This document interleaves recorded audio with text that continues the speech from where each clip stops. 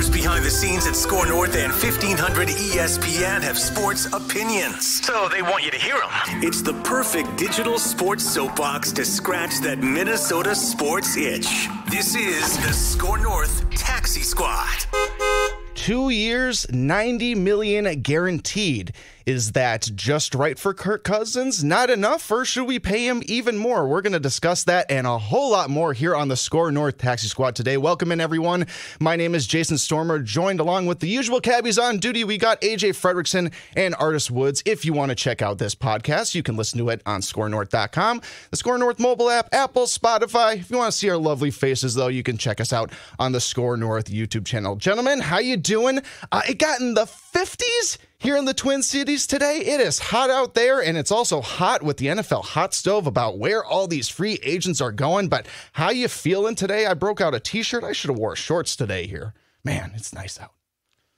Feeling pretty good, man. Got an interesting Super Bowl coming up here, a Super Bowl that I don't want to see, to be honest. I mean, I don't really want to see Kansas City back in the Super Bowl, even though, Vikings fans. Yeah, that's true. That's true. I will say that. It could be Dallas. Packers, it could definitely be worse. I know, Vikings fans probably didn't want to see Detroit, but I didn't want to see San Fran either. Either way, it's a Super Bowl. I'm kind of ready to watch this football season out and start the next one. But other than that, man, I'm doing well. Normal day, just kind of chilling. Excited to get into today's show. But we do have our special guest, AJ Fredrickson. On today's episode. Inside jokes. Quick joke. Yeah, man. I ran across a picture of a young Jason Kelce with the hair flowing and the beard going. And I sent it, screenshot it and sent it to the chat. I was like, dude, AJ looks like a young Jason Kelce. I had to get that joke off. This is going to be very crude. I'm going to hold it up to the camera here, but it's... Oh, the ring light's not very good. Okay, forget it. Wait, they can still see it a little bit. You can still see it. It's literally right. It's uncanny, guys. Look at that now. Look at that. What year is that from? Do we even know? I have no idea, bro. It was back when the Pro Bowl jerseys were those terrible highlighter orange and green. It must have been. I mean, he looks fairly younger, so I bet this was probably 16, 17 or so. Yeah, but yeah. It was a while ago. But I'm sorry, AJ. I had to question. No, you're good. I just had to. I had to. You're good. No, you're good. Yeah, it's nice. It's been warmer outside. Unfortunately, in my body, it's been colder. I'm battling a bit of a cold. So I want to get this out of the way because this is I'm not self-conscious about a lot of stuff. But when I have a cold, I hate when people see me mouth breathing. There's nothing going on in my nostrils right now. I would die if I had to try to breathe through my nose right now. So if you see me mouth breathing, that's why. Please don't call me a mouth breather or do. I really don't care. That's more engagement, more posts on the show. So feel free. Call me a mouth breather. I don't care. But no. You just got about a bunch of hot takes built up right now, and you just want to release them and everything like that. A little more than average hot air coming out of my mouth. So, but yeah, no, hey, I'm excited. We'll get to it at some point, I'm sure, because we're gonna maybe touch on the Wild. But the way their season's going, I've been able to indulge in a passion of mine, which is NHL prospect research. So, we can get excited about that. But yeah, otherwise, Super Bowl 2 weeks away. Usher's got to be pissed that the Chiefs are there because nobody's going to be talking about him and only Taylor Swift. But, at the same time, suck it up. She's there. It doesn't take really any way away from the game. It's still going to happen. Chiefs are probably going to win, but we'll get to that at some point. Let's talk a little bit. I want to talk Wolves a little bit. You want to talk Wolves a little bit? What exactly do you want to talk about the Wolves? What's going on, AJ? What's stuck in your craw? I want to talk about our savior, Anthony Edwards, eating a $40,000 fine. A $40,000 fine and criticizing, quote, these cheating ass refs. End quote.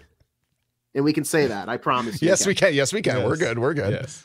What a believe guy. That? What a guy. Yeah. At a certain point, you got to hold your tongue. At a certain point, you can't hold your tongue any longer. The Oklahoma City Thunder were straight up groping this man on his way to the basket. Just insane that we're not getting calls. Insane that the Wolves are not getting these calls. And granted, yes, they won the game. So did it really matter in the grand scheme of things? No, but you have to set a precedent here.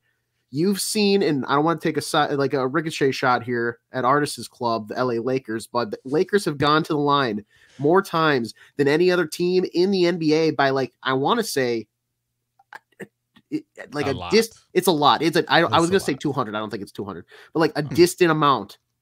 They've driven the lane less than any other team. How does that happen? Because of the names on that club, because of the market of the team. You have to set a precedent right now that the Minnesota Timberwolves are not going to roll over and just accept that they are a smaller market team that can get away with, hey, we're going to take the lumps because, hey, we're the Timberwolves. No, you're not just the Timberwolves. You are the first place Western Conference Minnesota Timberwolves now, and you deserve respect. I'm not, especially respect from the Oklahoma City Thunder. Yeah. You are not taking that from them. The league needs to be put on notice, and it looks like they maybe finally did, because I am seeing a February 23rd matchup with the Milwaukee Bucks being flexed to national television. Way to go, NBA. Way to go, ESPN. I applaud you. Respect. Yes. But now let's turn our attention to the officiating, because Anthony Edwards, Karl Anthony Towns, Mike Conley, these guys deserve to get these calls. If they are heading to the basket, guess what? They get grazed, send them to the line. This is I'm not going to say a big market team, because we can't say that, but this is a up and coming seed in the West. Mm-hmm. This is a up and coming team that is number 1 seed in the West. They are a good basketball team. They're a team that's going to make a run in the playoffs, and you have to go ahead and start giving them these calls. They cannot battle in the trenches every night. Every once in a while, they have to get a call their way. Let's start doing it. Let's start making this the turning point, and credit to Anthony Edwards for drawing a little more attention to this, because when he goes up and finishes as hard as he did, and you can see a still frame photo that is ice cold evidence that there is a hand wrapped around his wrist, and then the NBA puts out a statement that it was not marginally impactful enough contact to warrant a foul, and then on top of that, you submit the fine for $40,000. That is the average median salary of a Twin Cities public school teacher. Think about that. Think about that. Literally. And I know the money we need to pay teachers more, I think, is what I think about that. Yeah. Boom. I mean, conversation for another day. But yes. I don't know if this is the platform for that, but hey, I vouch that for sure. Just insane. Start giving them the calls. End of rant. Yeah, and I'll be the first to say, I did come out last episode and say, I don't like Anthony Edwards' attitude. He's been doing this, especially when he matches up against OKC. He pointed out how many calls Shea gets a game, and he's like, they hard to beat when Shea getting all these calls. But I'm not gonna lie, man, watching that game, it was like, all right, now y'all got to call something. And it was weird because I think the numbers exactly where OKC shot 22 and the Wolves shot like 15 or somewhere around in that range. I got to double check. Mm-hmm. So the disparity wasn't crazy, but it was just like certain moments in the game where it's like, that's not anything. There were certain moments where I was like, okay, maybe even if you call that against the Wolves, that should be something. Whether it's a blocking foul, a charge, whatever, that should be something, and nothing was called. It's really weird to watch because you pointed this out, AJ. I mean, the Thunder aren't a major market team either. They got a great young up-and-coming team just like the Timberwolves. Yeah, they've had more success than the Wolves over the last, 12 years or so, dating back to having, KD and Russ and all of. But those guys aren't there anymore. They are, again, and they didn't do anything with it. And they did nothing with it. Nope. They went to the finals blew 1 year. 3-1 lead. That was it, And so, and yes, they blew a 3-1 lead in the Western Conference Finals. And so, they're an up-and-coming team just like the Wolves. So it was weird kind of watching them not get calls. And I don't know what I expected from Anthony Edwards after the game, but I do like him. Like, he's real, bro. Like, he keeps it sometimes a little too real to me. I'm like, all right, bro, don't say that, though. But I understood at the end of that game, like, man, look, man, them boys out there cheating. like they not giving us nothing out here. And, I did kind of agree throughout the game. It was moments where I was like, this is kind of egregious. But they got the win. Yep. That's a big win. Puts them back in first place. Yes, they lost against the Spurs, and I'm sure Jason is going to hit on that because we talked about that a bit off air. Yeah. But they got the win over a team that you have to beat right now. Mm-hmm. Like, this team is jostling for that first seed as well. They still have, Shea, that boy. So that boy, nice, bro. Like, there's still really no answer for him on the defensive side of the ball. It's like no matter who you match up against him, he's going for close to 40. He had 37, 8, and 7 in this game. Luckily, Chet Holmgren didn't have a great game. I think he's a great young player, too. We shut him down. He got shut down in this game, which is nice. But they got the win, and I think that was the biggest thing. A $40,000 fine. I've said this before. I think I said it here, if I'm not mistaken, on this platform. If not, I'll say it here. I just don't understand how refs in not only this sport, I did say here, not only this sport, but in all sports, how they don't seem to get any type of like consequences for their bad officiating. But players who call them out on their bad officiating, they get teed up, they get kicked out, they get fined. It's like, yo, where's the fairness in all of this? You know what I mean? Like, sure. Yeah, a player, if he doesn't do what he's supposed to do, there are repercussions for it. If he, cusses out an official and it's right, it could be 100% right, but no, that's a fine because you shouldn't have said that, or you're getting teched up, or you're getting kicked out. And, that's the player's repercussion. But these referees can just go on from game to game, and the league is going to back them up and say, it was marginal contact. Marginal contact? Bruh, how is this marginal? On a dunk? How is this marginal? Just say he didn't see it. That's all you got to. He didn't see it. He missed a call. That's a missed call. That's a quick way to just take responsibility instead of trying to back a ref that missed a call. But, it was really confusing. I mean, the video evidence is absolutely clear that Shea grabbed him, so I don't really get the statement by the NBA. I don't know if they are just feeling prideful or something like that. They don't want the refs to look bad, and I really don't know how this particular crew has graded throughout most of the season. I'm not sure if there's like a social media platform or something that grades NBA referees as a way that like Major League umpires are in baseball are graded. I know there's a couple Twitter profiles that are dedicated to like keeping track of balls and strikes and how well umpires are making those calls. I'm not sure if there's something dedicated like that for basketball, but it has seemed like just across the league that the refereing has been kind of a little one-sided in a lot of situations in the NBA. In this case, I really, at least, I mean, I hope that it's not just refs just completely just not doing their jobs and being incompetent. I hope this is a respect thing. I really do. I hope that this is just more of a symptom of just like maybe it's because the Timberwolves just haven't been there yet and these referees haven't seen this team in crunch situations like this or having this much success. I don't really know.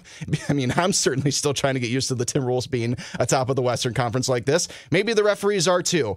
Granted, maybe it also has to do with Anthony Edwards' teammate Karl Anthony Towns, who is notorious in the NBA as being one of the players that complains the most. And have we seen Ant kind of get more in the officials' faces or complain about the referees this season? Yes. But I think the difference in this case was that the Timberwolves won this game.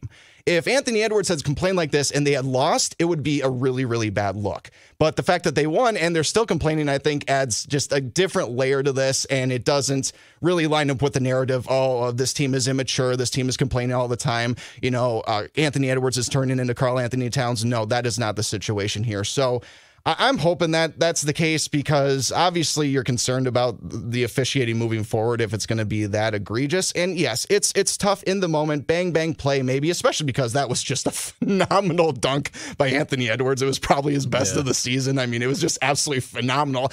Like in the moment, I didn't see him get fouled or anything like that. I mean, normally players are smart and they just get out the way when basketball players are cleared for takeoff to the rim like that. But SGA was a close game. I totally understand why he wanted to contest. But yeah, like you said, Artis, they got the win. And they got the win without Mike Conley again. He's dealing with a hamstring issue. This is now starting to really concern me, guys. It started kind of as an illness a few games ago, but now it's developed into a hamstring, and we don't have a backup point guard, guys. I mean, we got Jordan McLaughlin, we got Shake Milton, but right now, even more so than ever, and we've already expressed our concern a lot here on this program for this, whatever they got to do to enhance just the backup point guard role, it's got to happen, and it's got to happen sooner rather than later. I know the trade deadline, I believe, is on February 8th, so there's maybe not a ton of sense of urgency to do something right now, but if this hamstring issue is going to be a lingering problem for Mike Conley, and he's 36 years old, man, there's no guarantee that he's going to come back easy from this or even come back 100%. This is something that I think needs to be addressed sooner rather than later. And I think the Wolves also gained a lot of respect around the league for getting this win in Oklahoma City too. I saw all the power rankings over the last week drop the Wolves from the top 5, dropping them behind OKC, Denver, and LA. And I was just like, come on, man. Look, I was a little hesitant to really just like, all right, How is this team going to keep moving forward after the losses to the Hornets? And I even felt that way also after the loss to the Spurs, which, let's be honest, this win against the Oklahoma City Thunder is completely covering up that loss to the Spurs. That was just about as unacceptable as losing to the Hornets. I know they got Wemby. I know they got Pop. But if you consider the fact that Oklahoma City went to San Antonio just days before and beat them like 140 to 113, 14, or 15 or something like that, it's just really concerning to see your chief rival this season go and take care of their business in a place where you weren't able to. But you did rectify that a ton by beating Oklahoma City on the road. And the schedule, it doesn't get much easier, guys. You got the Mavericks tonight. That'll be starting here pretty soon as we're recording this. However, no Luka tonight for the Mavs, no Kyrie for the Mavs either. They announced a ton of players weren't going to play 24 to 48 hours even before the first tip. So apparently this was a game that the Mavericks were totally willing to concede. Obviously, they have to go play the game. The Wolves have to go out there and actually still win. But then they got the Magic, I believe, the Rockets, and also I think the Bulls. Don't quote me on that for sure. I'm pretty sure it's the Bulls. If I'm wrong about that, sorry. But either way, the schedule's not light. It is the Bulls? Okay. Yeah.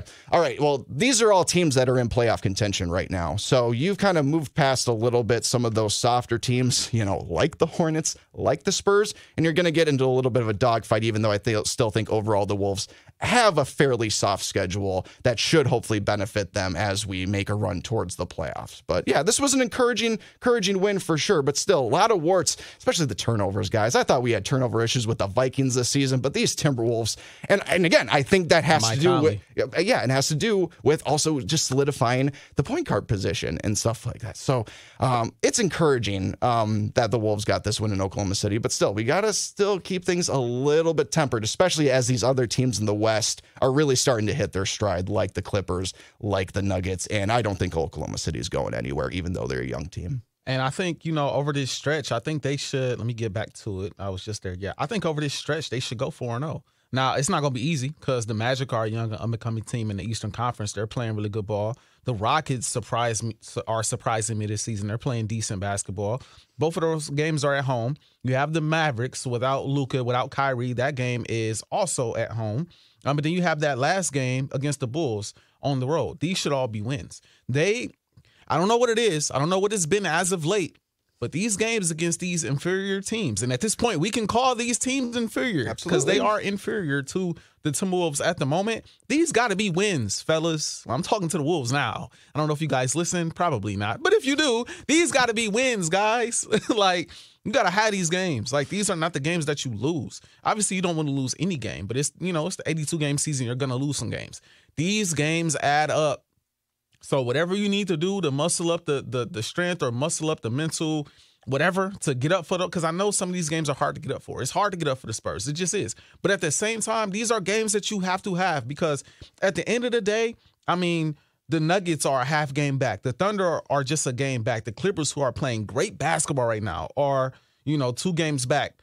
So you could literally, over the next couple games, you could go from first to fourth in a second. Yeah, you lose a couple games, you sleep on a couple of these teams, you could drop. And the way they're playing, the way that this season has gone so far, it's inexcusable for them to finish anywhere near the 5th seed. They have to get home court in the first round. That will be a failure in my eyes if you don't get it with where we are at in the standings at this point. We're more than halfway through. I know I don't care if it's the All-Star break yet, and that's when people really truly say, all right, that's when the playoff push starts. No, it's already started for me, man. We cannot relinquish home court in the first round. I won't have that any other way. Yeah.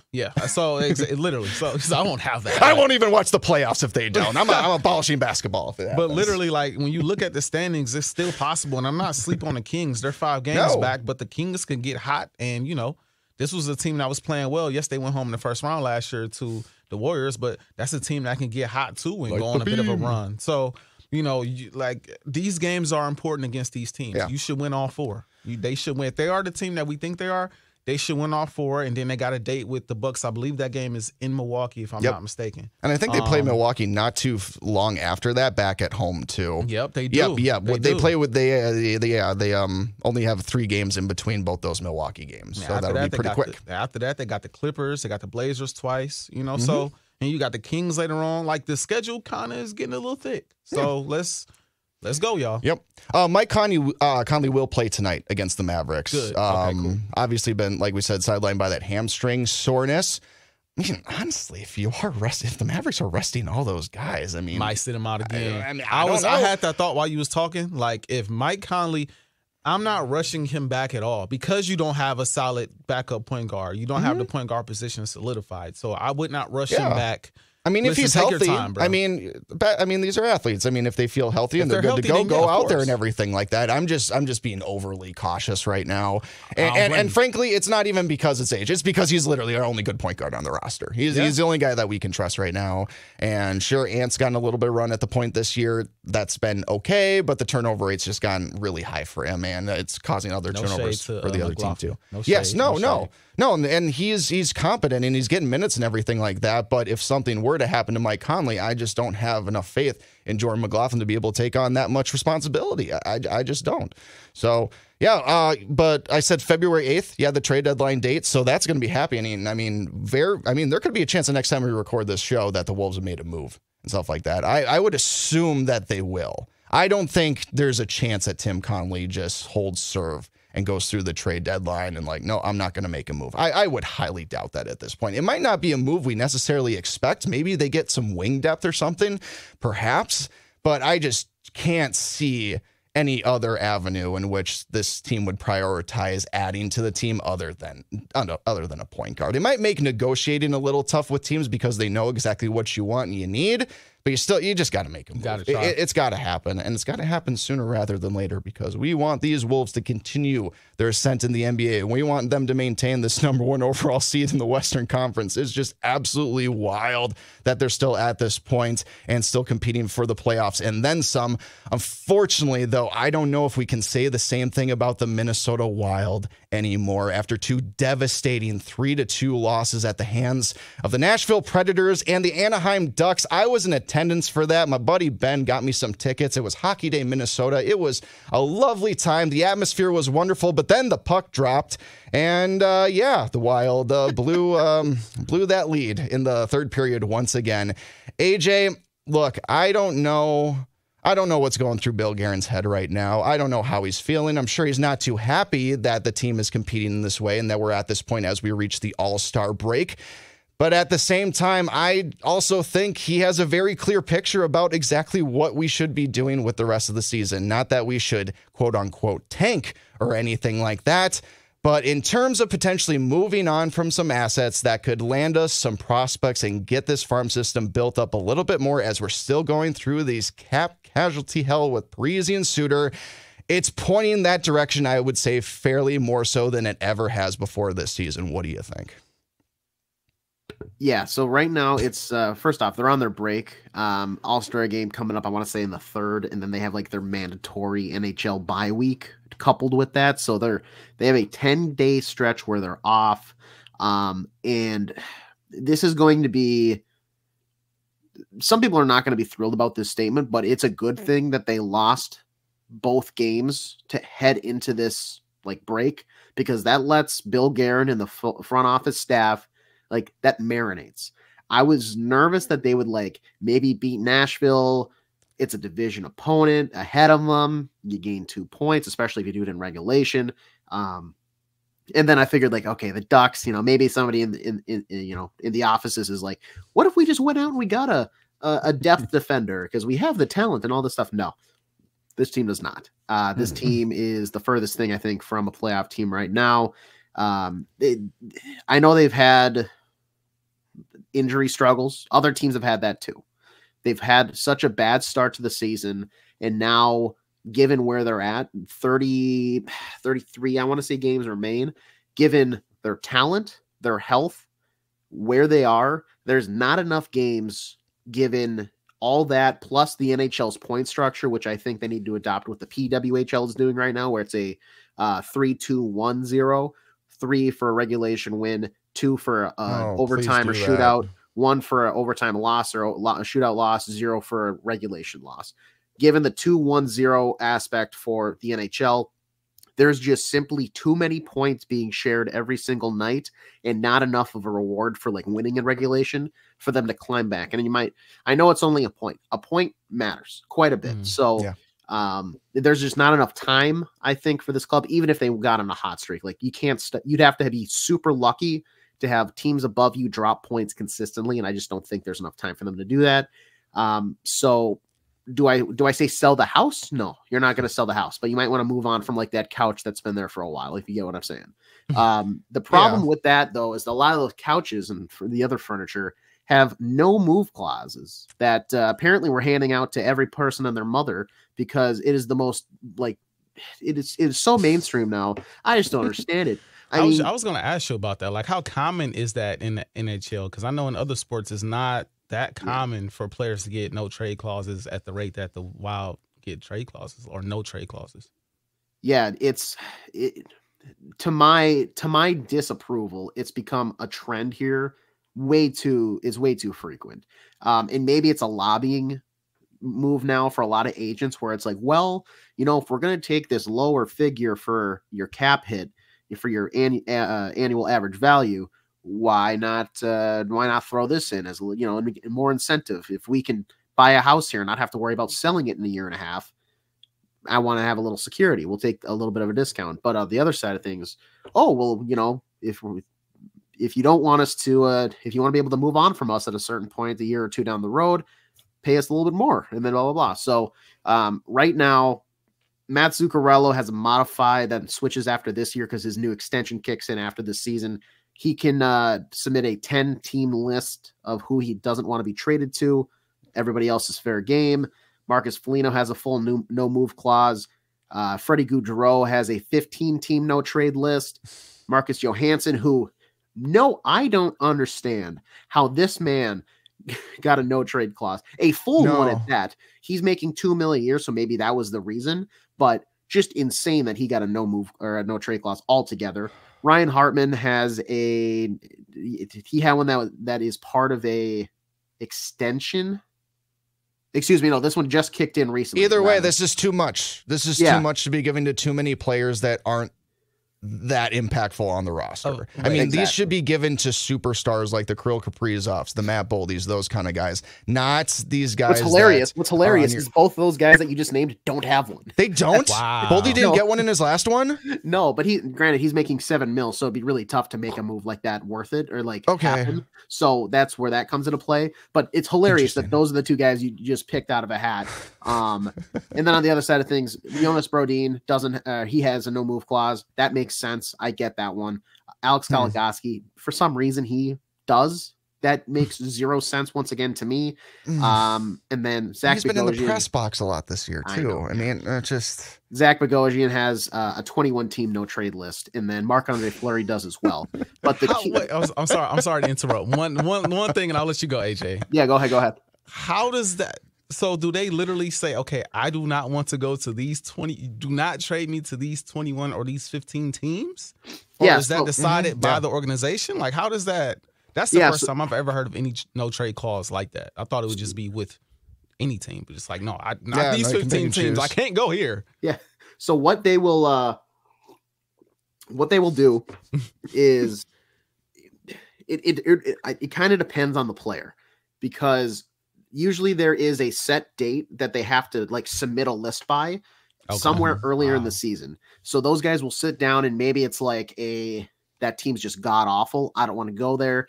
Right. It's the Coyotes. They play in a college town. They play in a barn that has 4,000 people. I mean, I don't want to go there. Or it's like, hey, I grew up a Pittsburgh fan. I don't want to go play in Philadelphia because that's like a bitter rival, and I just hold a grudge for whatever weird reason. But depending on also the guy, sometimes they will allow them if it's a, they've done a lot of good service. They've been with the team forever and they kind of want to be nice. Sometimes they'll say, hey, we are looking to move you. You can read the room. The situation of our club. We're looking to maybe make some changes for the future. We want to give you a chance right now. Do you want to revise your list at all before we maybe start talking to people? And then they'll work with the guys. But yeah, like Zach Bogosian, he should have a list right now that's submitted to the team that has 21 teams on there that he just can't go to. So that leaves them pretty limited on who they can make calls to. So yeah, that's kind of how that goes, which for the player, pretty nice, because frankly, what they could do is just pick a bunch of teams that they think are really good at the beginning of the year.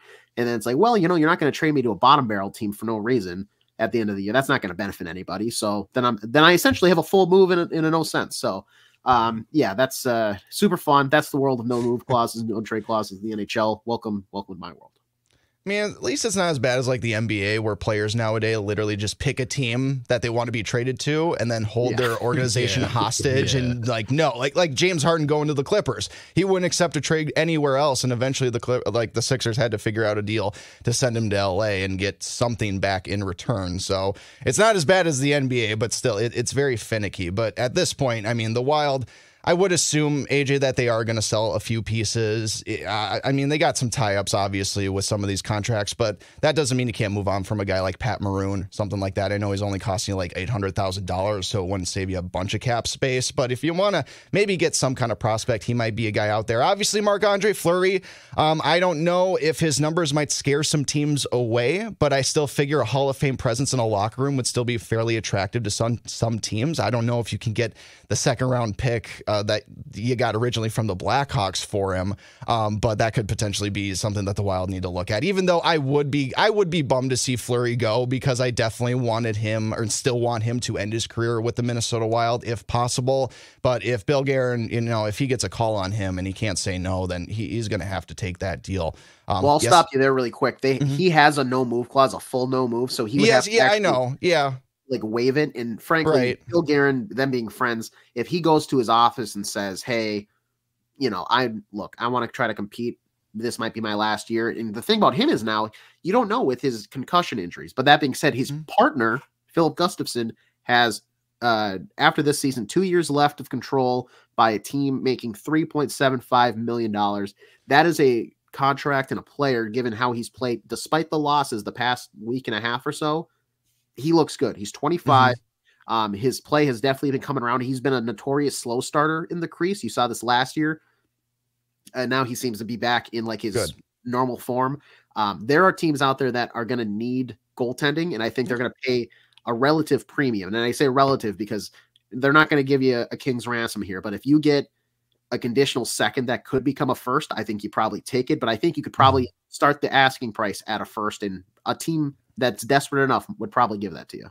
Yeah, and if you're confident about Jesper Wallstedt coming back to the NHL and playing competently, I mean, yeah, that's obviously a move that they can make. Obviously, he had a bad debut, but I don't think that's indicative of the career that he's going to have, and eventually he's going to need to come up to the NHL and get some starts under his belt. And frankly, I can't think of a better situation than a team that's not competing for a playoff spot to get those reps in. And so that might work out perfectly for Jesper if the Wild decide to go in that direction. But yeah, God forbid, if they do try to make something out of the season, I mean, AJ Artis, it's going to take like Devin Dubnyk, the savior Jesus, coming pretty much here like he did in 2015 for the Wild to really pull this one out. I mean, they were very similar situations at that time in the standings. They were definitely below 500, or I guess below 500 isn't exactly a term in hockey, but the Wild were reeling at that point, but they still had Parise and Suter, and they still had a lot of big-time players they had to keep competing, so that's why they made the move for Devin Dubnyk, and he saved the season for them. I just don't think there's a trade like that out there for the Wild. In this case, to save this season, the draft's pretty deep with the Celebrini kid. Even if he's not a generational super talent like McDavid or Bernard, he's like on that next bottom tier right below that. And so get some ping pong ball luck at this point, Minnesota Wild. It's unfortunate. We're not used to this position as Wild fans. Normally, we're on the other side of this conversation. Even when the Wild are kind of teetering on the playoff brinks, we kind of always just know this team to kind of go, in on their seasons and continue to invest in them and compete for playoff spots. But just more so than ever, especially under Bill Guerin's during his tenure, we're finding the Wild in a position where it actually probably would benefit them to, not necessarily compete at the highest level, I guess I should say, even though that's a terrible thing to say. And that's obviously not what you're encouraging the locker room. And I'm pretty sure if I said that to Bill Guerin's face, he'd punch me or something like that. But it's just, it's obvious. And I know we just aren't, this is a team that is as proudful on making the playoffs every single year. We had that long streak when Parise and Suter were here, and that's awesome. But it's just, you can't maintain that forever. It's kind of like the Vikings. You're hovering at this, 10-7, 9-8, 8-9, 7-10 record seem like every single year. And eventually, kind of what maybe the Vikings should do maybe in this offseason, and whether or not they're going to keep Kirk Cousins or not. Sometimes the best thing you can do is just start over. And it's looking like the Wild might need to do that. But who knows? Who knows? Maybe they got a run like they had in them like in 2015. You never really know. I'm doubting it, though. I would be. I don't think he would. I think Bill Guerin is smart enough to like. He's not going to publicly wave the white flag, but I think he might do it behind the scenes. If he did make a big trade, I think that raises every single like red flag, caution tape, whatever, to start very much questioning the front office, him included, about just like what the direction of the team is, because this is not a team that you should be trying to buy for. Case in point, just look at what the Calgary Flames are doing and all the speculation around the Calgary Flames. I mean, they're setting up for a fire sale, and they're ahead of us in the standings in the Western Conference. If they're doing that, why aren't we? Simply put. Great pun with the fire sale for the Flames. Quick shameless plug for Wild fans that maybe are looking for draft news. You don't know who the prospects are, blah, blah, blah. We did a Judd's Hockey show that I'm pretty proud of because I did a lot of the research on. I love looking at NHL prospects and whatnot. I unveiled my top 10 draft prospects as of this past Monday. Did it with Judd. It's over on you're on the SKOR North YouTube page right now if you're watching. If you're listening, go on there or just check the Judd's Hockey feed. Judd's Hockey Show podcast feed from this past Monday. Obviously, Macklin Celebrini is the number one prospect, but there are some juicy others. I think through at least pick 6, I could be excited about 7 or 8 too if they end up being in that realm. And it's a very deep defenseman draft. So this is going to be one where the Wild really, they should be able to get a decent pick, a decent prospect, as long as they're in that like top 6, which right now they're projecting like they probably could. Yeah. But you never know with the draft lottery. They might get screwed. It's Minnesota. Don't hold your breath. If the Blackhawks win the lottery again, or like an original 6 team wins it, or an East Coast team wins it, I'm just going to lose it. I can't handle this. I know they've snuck in like the New Jerseys and the Buffaloes of the world for the number 1 overall picks, but I'm getting tired of this. There is no lottery system that I think is more rigged than the NHL's. I don't understand I'm not why accusing any it of of being these, rigged, but it smells funky most of the time. Well, I don't understand why any of these, even for the NBA as well, do it live.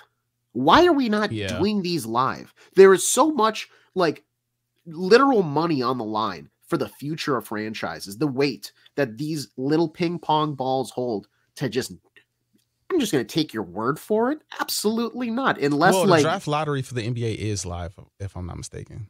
They do that. You know what? Yeah, they do have they do the ping pong balls in front of people now. Yeah, they but do. the NHL should too. I don't know what they're waiting for. That's weird. Okay, I could have sworn the last year for the Wembanyama pick. I remember like I was sitting where Jason was and I was watching it on TV, and I almost am positive that they didn't show the actual ping pong balls. They just like did the cards and it was a whole thing. So unless they like released it afterwards, but even then, to me, that's dodgy because, you never know. Do it live, put a giant flashing red thing in the corner that says live footage. I want real-time reactions for these ping pong balls. That's all I want, because then I can tell you like, hey, okay, then it's actually fair. But yeah, do it live. Maybe Bill O'Reilly could host it. Just kidding. I'm just kidding. Actually, I'm looking at the video right now, just something on YouTube. The NBA draft lottery do the ping pong balls in front of people. They're like in some kind of hotel conference room or something, and they got all the executives there. It's very intriguing television. So but it's transparent. It's transparent. That's what we care about. That's all I want. Gary Bettman, take notes. Adam Silver kind of knows what he's doing, believe it or not. Amen to that. Especially when it comes to giving Anthony Edwards fines. Anyway, all right. Last thing I want to cover here on Taxi Squad. I know I mentioned it at the top of the show, but we just dove right into the Timberwolves stuff. The speculation, finally, guys, we've got at least a number that we can, chew our teeth or bite down onto a little bit in terms of what the money is looking like for Kirk Cousins and the contract that he's looking for in free agency. A 2-year, $90 million guarantee is what some are saying. This is from Charlie Walters from the Pioneer Press, that the buzz now is that it will take that $90 million guaranteed for those 2 years, despite that he's still not fully recovered from that Achilles surgery back in November. If that's the case, Charlie also adds, a little editorial here, he certainly won't get that from the Minnesota Vikings. So, guys, this is the first number that we've seen really attached to Kirk Cousins about what potentially that contract could be. Do you think this is appropriate? Do you think it's not enough, or do you think it's too much? Let's do Goldilocks here with the porridge. Warm, cold, or just right? How are we feeling about this initial number that's thrown out for Kirk Cousins' deal, potentially? Cold as not Wisconsin or Minnesota. Not right now. It's 50 today, man. Are you kidding? In early January, late December, cold is like ice glaciers. Cold is -30 wind chill with -5. Like cold like the Eagles at the end of the season. I'm sorry. Yes, that's cold. Yes, because that was so cold. That was cold, man. That one hurt a little bit. I'm sorry. I owe you one. It's all good. It's almost as cold as the Vikings' chances of getting. Look to the at Super AJ. Bowl. He disappeared. AJ don't want no crossfire. He gone. See you next week, AJ. Patrick Mahomes. He's asking for $90 million over 2 years. $90 million guaranteed. That's $45 million over 2 years. Patrick Mahomes in the Super Bowl, in my estimation, will win the Super Bowl. That's how much money Patrick Mahomes is making. The next person, Josh Allen, was just in the playoffs this year, lost in the second round, divisional round to Patrick Mahomes. He's making $43 million a year. You got Matt Stafford, won the Super Bowl within the last 5 years. He's making $40 million. Then you got Dak Prescott, all pro this year, $40 million. AJ still going. I know he's still gone. I'm sorry. I'm laughing this whole time because AJ just won't come back. I just, at this point, now I remember when we talked about the draft and I was like, maybe you bring him back. And if you bring him back, do you draft him? I am 100% with everybody in the comment section, 100% with AJ, who I remember was adamantly like, get a quarterback. You have to draft a quarterback this year. And I remember telling Grant when he was here, shout out to Grant again. I remember telling him, because he's like, I don't think Kirk is going to be too expensive. Maybe he settles for less. And I remember saying, like, but Kirk has never really done that. Kirk has been like this guy his whole career, and now we expect him to be this guy coming off of a Achilles tear, knowing he's probably only got maybe 2-3 great years left in the league, if that. Who knows how he'll come back after this injury? No, he's not a mobile guy, so you don't think it will affect him too much. But at the same time, like, we should not expect him to take any type of pay cut from the Vikings. But at the same time, it's like, yo, Kirk, really? You're going to, at this point, let Atlanta reach. Let whoever wants a quarterback, a vet quarterback like Kirk Cousins, let them reach and pay him that amount of money and go draft you a young rookie quarterback on a rookie scale contract. The only trepidation I have about this is Justin Jefferson. You still have to re-sign JJ. Who knows how JJ feels about this? We know that's his guy. But, if I am, Quasi, if I'm KOC, I'm like, look, bro, we can't do it. Like, we have to move in another direction at this point. We have to get you a young quarterback. I'm sorry. Hopefully you stay. We'll throw everything all the money we won't throw at Kirk, we'll throw it at you. All right, we'll throw you everything we got. But, bro, we got to move on from this, because the way to success is not giving this man $90 million over 2 years. I'm just not confident, Kirk. You know what? You guys can go. I was going to say some of my shit. You guys can go. $90 million is insane. That's insane. Bro, like what? For a guy that is his age, coming off an Achilles tear, and then also like his purpose is essentially going to be like a high end, like top 10 QB bridge quarterback, probably. Like, and this is where some people might disagree. I'm dead set on the fact that if you don't choose a quarterback here, one, I think that limits the time for Quasi and KOC, because at this point you have really not reshaped the identity of the Minnesota Vikings by not having your own quarterback to at least take a shot at. Mm-hmm. If you are either of them, you have to like extend yourself a little bit, like extend the hook so that you can have maybe another season by drafting a younger guy, just so we can like see how it plays out, see if you made the right pick. If you really want to put your chips all in on Kirk Cousins, by all means. But I think that just ruins everything. It just ruins everything because, like sure, you could probably you could get a pretty good guy where you are at 11, but given their history, what leads me to give them the faith that they're going to nail that 11th overall pick, right? Given their history, sure, Jordan Addison last year, I'll give it to him. Some of these other picks, though, Lewis Cine, are you kidding me? Kyle Hamilton was there for the Vikings. And Jameson Williams looked pretty good in the playoffs too. Just saying. That Alabama speed, baby. And you let Detroit have them. Just saying. It's 90 million is crazy. If a team wants to give him that, by all means, but it should not be a team that's purple. You know? Amen. The money because to make it work, if you really wanted to, you're going to have to like push some stuff back. But then, so this year, maybe it's fine, whatever. The cap at next year is going to be insane. And then you're probably going to have deferred money, dead cap, the year following in 2026, when more than likely he will not be on your team. Right. Think about that. Mm-hmm. So get yourself a young guy in this draft who there's a good handful.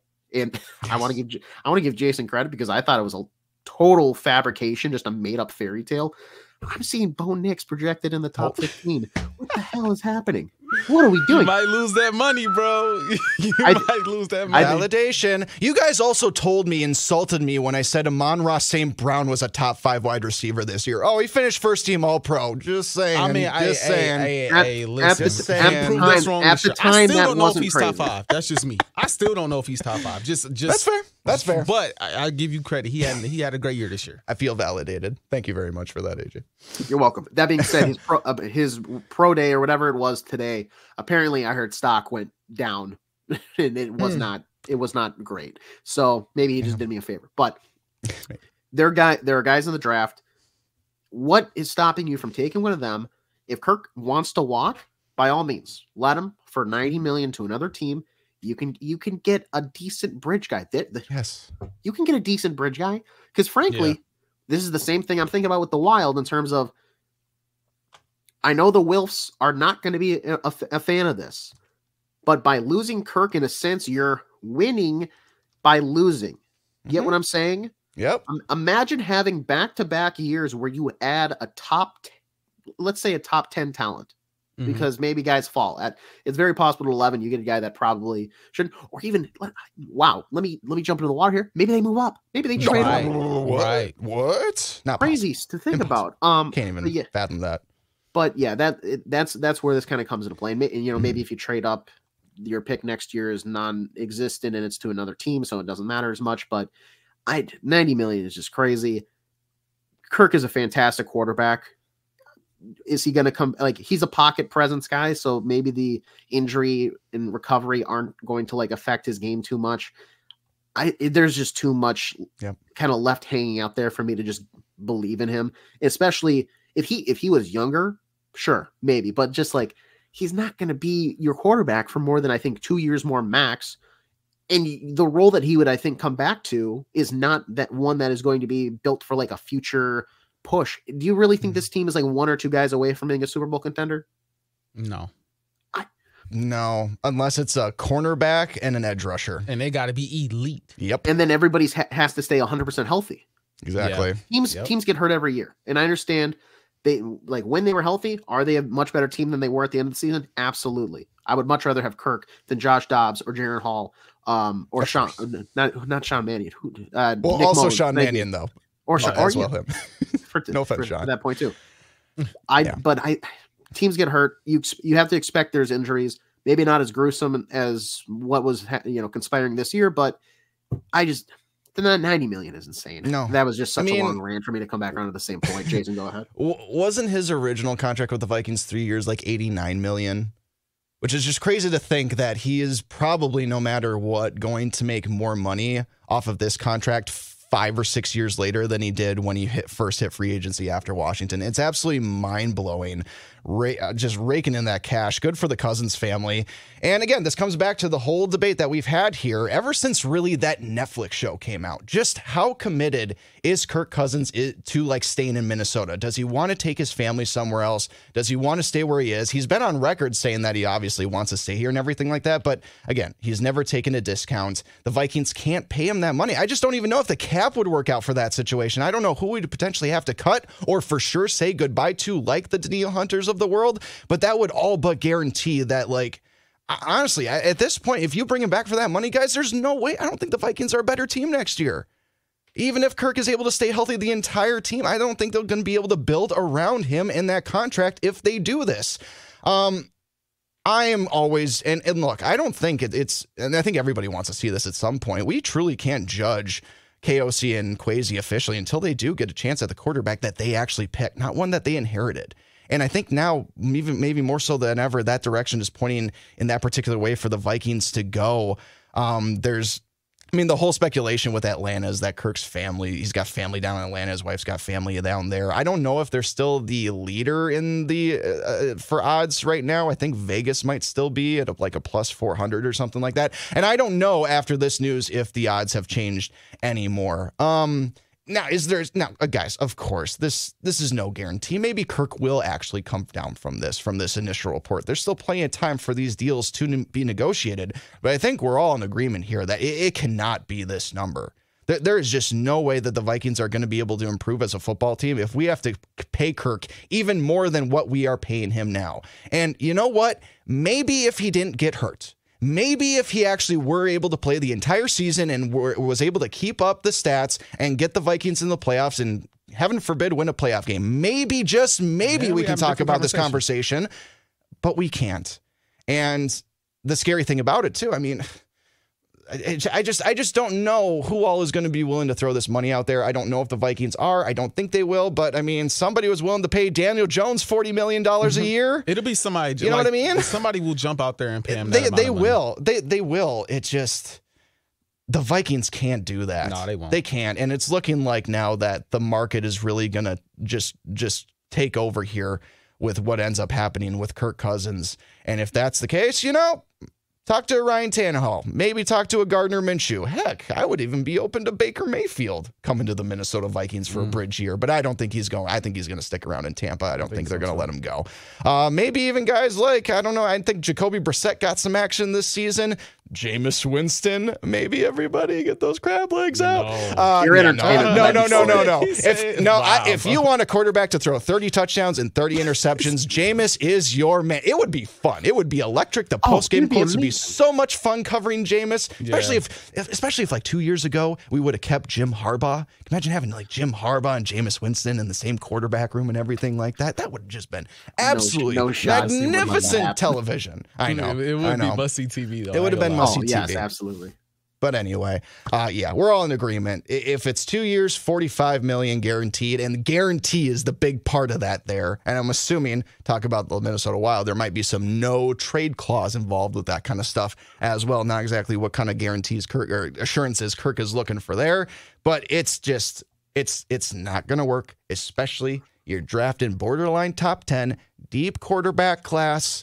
Let's go get that guy, that quarterback of the future. Let's get our bridge quarterback. I mean, Gardner Minshew, I think, didn't he just get named to the Pro Bowl too? That would be that would be probably my top choice as a bridge quarterback, Gardner Minshew. And it's not just because he has fantastic hair. I just think he was able to take a really bad situation that the Colts were in with Anthony Richardson getting knocked out for the season and was able to elevate that team. Gardner Minshew's done some very, very underrated things so far in his career, even if the stats don't line up. But I just think he's competent enough, and he's borderline at that like 31, 32 best quarterbacks in the league. And maybe even more so if he was named a Pro Bowler this season. I know the Pro Bowl is not the same. What are they doing for the Pro Bowl? It's this weekend. Did they do it? Is it like flag football now? I know they don't do the traditional game anymore, which is fine because that was getting horribly unwatchable. I mean, if you think like the NBA All-Star Game and the NHL All-Star Games are hard to watch, the NFL one was just absolutely brutal. I feel like it all went downhill after Sean Taylor delivered that massive hit on that Buffalo Bills punter back in like 2006 or 2007. You guys remember that? Yeah, definitely. That was fantastic. And the punter got up immediately, got in Sean's face and like, I'm okay. I'm a punter. I'm a football player. We're good. Let's go. The Pro Bowl's gone. I remember like as a kid, like, I was so excited to watch the Pro Bowl because it used to be like the last football game of the year too. It always used to be after the Super Bowl.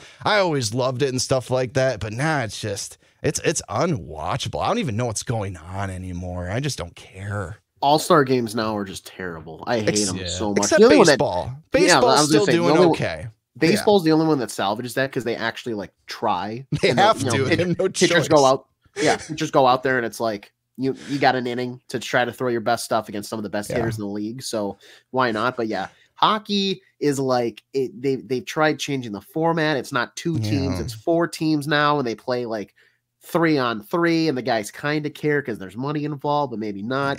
No offense to the NBA, but it's a clown show. It's just how many 3-pointers and window dunks it's boring. that we can do for the first like 3 quarters, and then like maybe we'll try for the final like 10 minutes, and then the NFL. Yeah, I mean it used to be like the biggest clip was somebody getting a penalty for like a false start in the Pro Bowl, and the ref made a funny like line about it ahead of time. But now they just play dodgeball, and it's like jump off this trampoline and try to look cool in slow motion, and we'll give you a rating out of 10. It's like the dunk contest, but it's not cool. Baseball is saving. Really quick, somewhat off topic, but kind of back to what we were talking about. There is as we were talking, a potential trade going down in the NHL between the Canucks and the Flames that involves potentially somebody who has Vancouver on their no trade list. So right now, the Canucks and Flames are trying to make a move that sends Elias Lindholm to Vancouver. Andrei Kuzmenko was part of the deal, but he has Calgary on his no trade list. So basically, Vancouver is like at his door.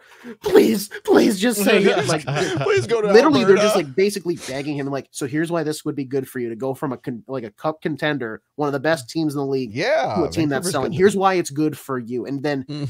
Yeah, it's so crazy. Yeah, that sounds. Yeah, go to Vancouver. They've been bad for years, and they're finally good. And that fan base has been waiting for a long time to actually celebrate something. Well, he'd be going from Vancouver to Calgary. Oh, I'm sorry. Yeah. Oh, I'm sorry. Exactly. Okay. I got it flipped around. Okay, so yeah, you got to leave a good team for a bad team.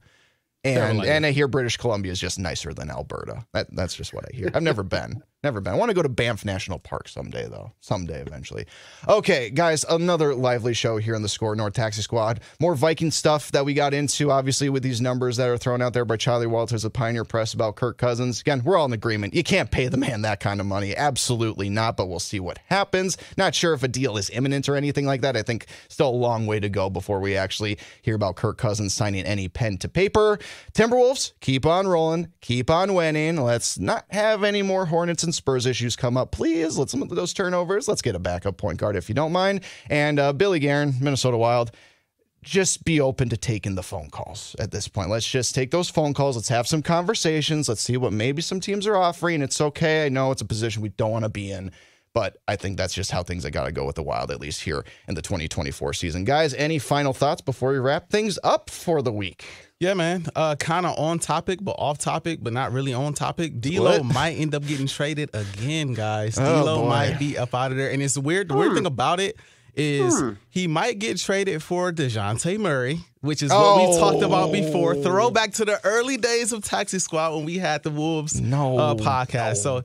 He might get traded for DeJounte him on the Murray Lakers. No. We don't want that. You Russell, want that. I don't want that. As of late, since he's been in a trade conversation, he's averaging like 28 points a game, just playing lights out. But like in the month of December, he was averaging like 6 points a game. I mean, he was like funny when the reports start coming out, and he starts playing well again. Literally, but in December, he needs a fire under his ass to do anything. Yeah, I swear he just does. It's weird. Like I said, dude, in December, when I say he was bad, like he was like bad. Couldn't get a shot to fall. Literally was like as cold as probably like the Twins' chances of getting to a World Series anytime soon. Yes, he came back from the Eagles comments. Touchdown, Artis. That's what I like to see. That's my man. That's right there. The Twins ain't going to the World Series, though. They ain't no expectations of that. You guys actually had Super Bowl expectations. We don't. We cut our payroll. We don't have a TV deal. Joke's on you. Anyway, what? I almost couldn't get that joke off. You kept interrupting me mid-joke. I'm like, damn it, Jason, let me get the joke off. I'm sorry. That's it, though. I'm done. Okay. AJ, I've got nothing to. Let's wrap her up. I was just going to comment the Jorge Polanco move with the Twins. If there's any inklings out there in the organization that this was for salary purposes that we traded him, the man only made $10 million.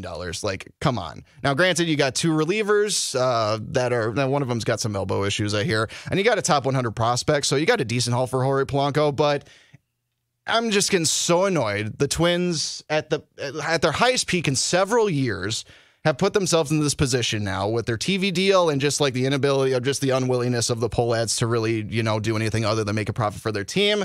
It's just so frustrating that we're in this position again where it's just all right, we got to say goodbye to players or we have to move on from players because apparently $10 million is too much for a guy to be making on a major league roster. It's just... you're right, Artis. The Twins probably aren't going to be winning the World Series this year, but they're lucky that they're in such a crappy division that they might still win it anyway, just based off the roster that they're going to put on. I mean, sure, maybe some more trades will happen. They unclogged the infield a little bit by moving on from Polanco, but they've killed so much momentum that they've had from last season, and it just is so disconcerting. Yes, Joe Mauer's in the Hall of Fame. We're happy about all that, but once the pitchers and catchers report, spring training starts going down and they start playing baseball games, I think maybe some Twins fans are going to be a little disappointed that this team didn't add more to the momentum that they created back in 2023. Anyway, that's the end of my rant for the Twins. Anyway, we got to wrap up Taxi Squad. I was totally confused about what we do next. We got to wrap up the show. It's over.